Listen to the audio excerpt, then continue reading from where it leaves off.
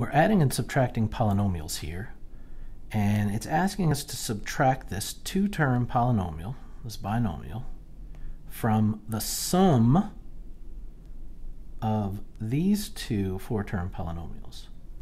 Now it's very important to remember that the thing that you subtract goes to the right of the minus sign. So we are going to subtract this two-term polynomial from the sum of these two four-term polynomials. Okay, so we have to set it up correctly in order to get the question right. All right, and here we go. So the first two polynomials, all of the terms inside can really just come out.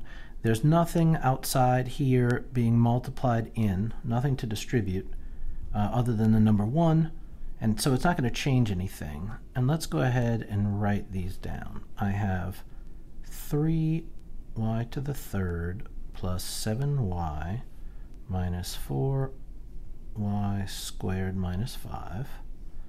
And now I'm going to add, and all of these are going to come out also because I have nothing multiplying out here.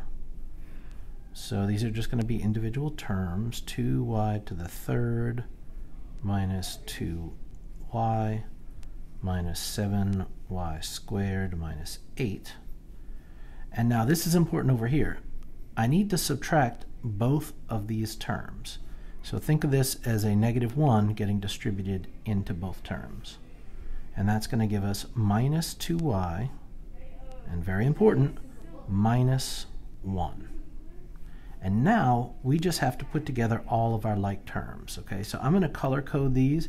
If you have colors, it's great. If you don't, then maybe you want to use different numbers of underlining or circling or rectangles or something like that. So all of the y to the thirds, I'm going to put 3 green lines. Those are going to go together. All of the y squares, I'm going to put 2 lines, 2 blue lines. And all of the y's, I'm going to put 1 pink line. And then all of the numbers, I'm going to put a red line. Okay, or maybe we'll do a squiggly line like this. Okay, so these are all the constant terms without a variable. And let's put them together. All of my y cubes, I have 3y cubed plus 2y cubed. That's going to give me 5y cubed. All of the squares in blue, I have minus 4y squared minus 7y squared. So that's going to give me negative 11y squared.